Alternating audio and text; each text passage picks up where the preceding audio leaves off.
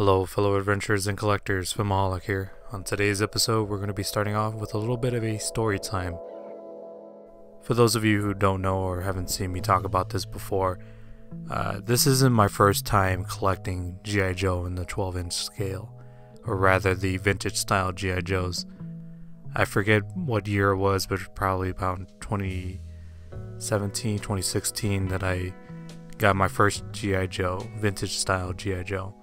Prior to that, I was more of a 6-inch collector. I stuck to Marvel Legends and, the 3 3/4 inch Star Wars figures. But I don't know what spurred my interest. I just figured one day I'd look up, these vintage G.I. Joes, and I found one for pretty cheap. It was around $20, I believe, and it just so happened to be the Atomic Man, or Mike Powers. I forget which one is the American name and which one is the English name, but I'll switch in between them throughout this video, so forgive me for that. But I bought him. I had no idea of the history behind the character, nor did I know, how big they were. It wasn't until it arrived that I really realized the scale of these figures, and from there I was hooked. I bought several other G.I. Joes from then, which funnily enough I mainly stuck to Adventure Team figures, and I dressed them up more military style, like World War II, because at the time I was very interested in Band of Brothers and whatnot.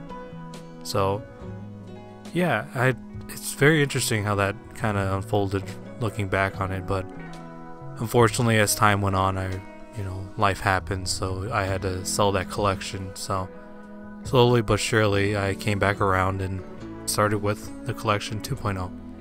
And one figure that I've been meaning to get, and I haven't really necessarily put in the effort to do it, was the Atomic Man. I've had a special place for that guy ever since I bought him, because he was my first vintage style G.I. Joe. So when I came across this listing, I figured I'd hit two birds with one stone, essentially. This is a head sculpt that I was missing, and believe it or not, was a figure that I didn't even have in my first collection. This is the Palitoy version with the flocked hair. Now, does it really make a difference at the end of the day? No, not really, but for the price that they were asking for, I was happily able to pay for it. So having him in my collection now definitely brings back those old feelings that I had when I first started collecting these G.I. Joes, so it's nice to have him back in the fold. And I figured I'd dress him up. I've had this shirt for a long time. It was sitting in my parts bin, so unfortunately it doesn't fit him because I sewed it a little bit tighter because it was ripped at the seam. But I don't know, I think it gives him a unique look, and I ended up having to replace his hands, so I modified some newer G.I. Joe hands to fit into the pegs. So outside of that, I did some little bit of modification to his elbow and knee so that he can actually stand. Unfortunately, they were loose, and I didn't want to break the clear plastic, so I took some foam, sticky backed foam, and put it inside the joint so it can add some thickness to it.